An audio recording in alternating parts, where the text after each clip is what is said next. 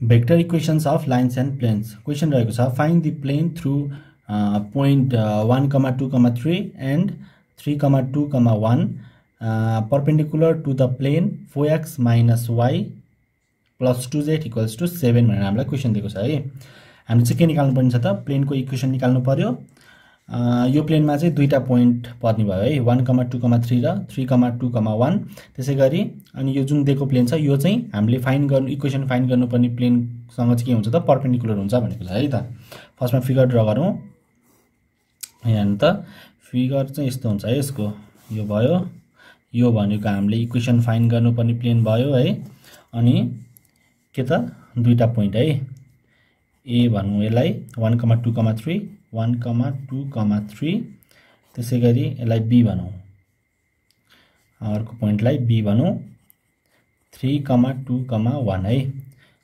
यो प्लेनको अब हामीले इक्वेसन फाइन्ड गर्नुपर्ने छ। त्यसैगरी यो प्लेन चाहिँ के छ त यो अर्को 4x minus y plus 2z equals to 7 भन्ने प्लेनसँग परपेन्डिकुलर छ है। भनेपछि यो प्लेनसँग परपेन्डिकुलर छ, यसरी परपेन्डिकुलर छ।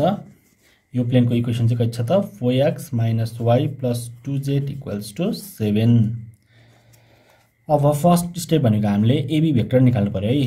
दुईटा एबी पोइन्टलाई जोड्यो भने ए पोइन्ट र बी पोइन्टलाई जोड्यो भने हाम्रो एबी लाइन बन्छ। हामीले एबी भेक्टर निकाल्नु पर्यो। ओबी भेक्टर माइनस ओए भेक्टर गरेर है। कति हुन्छ त यो गर्दाखेरि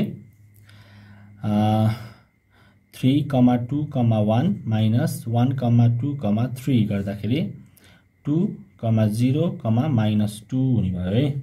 2, 0, -2। अनि अब एबी भेक्टर निकालिसकेपछि अब यो जुन हामीलाई दिएको प्लेन छ यो प्लेनको नर्मल भेक्टर भनेको के हुन्छ त 4, -1, 2 हुन्छ हैन त। यो भेरिएबलको कोफिसिएन्ट हामीले लेख्नु पर्यो 4, -1, 2 हुन्छ है। यो भनेको हाम्रो भी भेक्टर हुने भयो यो प्लेनसँगको नर्मल। भनेपछि यो भी भेक्टर त कस्तो हुन्छ त अब यसरी जान्छ हैन त। यो प्लेनको चाहिँ नर्मल भनेपछि यस्तो हुने भयो। यो प्लेनको चाहिँ नर्मल है। भनेपछि अब हाम्रो यो भनेको के त भी भेक्टर।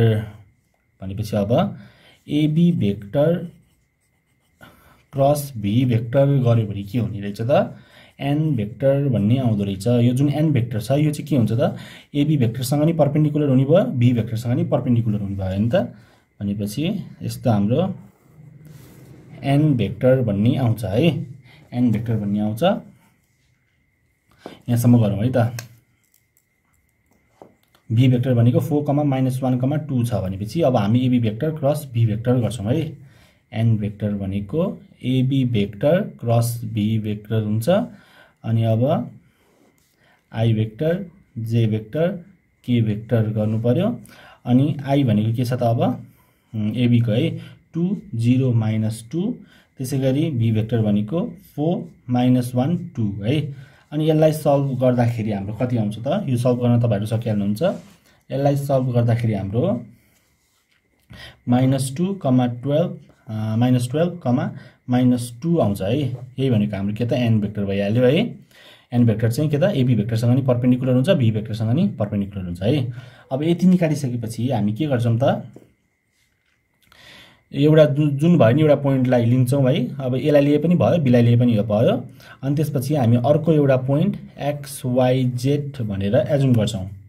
सपोज पी भनौं यो पोइन्टको ल पोइन्ट पी भनेको एक्स वाई जेड पनि हामीले फाइन्ड गर्नु इक्वेसन फाइन्ड गर्नुपर्ने प्लेनमै पर्छ भनेर हामी एजुम गर्छौं।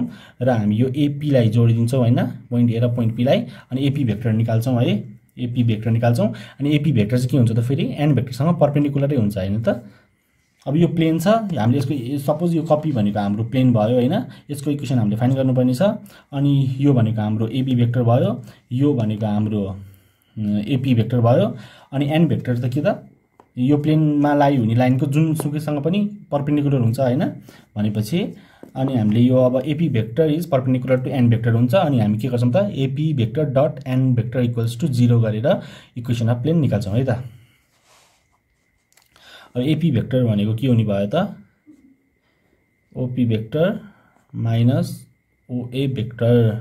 अनि एक्स वाई जेड माइनस ए भेक्टर भनेको 1 2 3 हुन्छ है।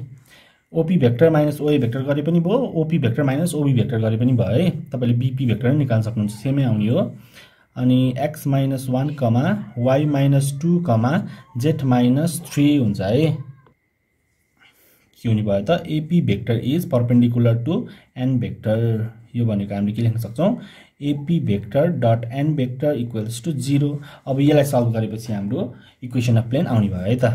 एपी भेक्टर भनेको x minus 1 comma y minus 2 comma z minus 3 dot an vector भनेको minus 2 comma minus 12 comma minus 2 है।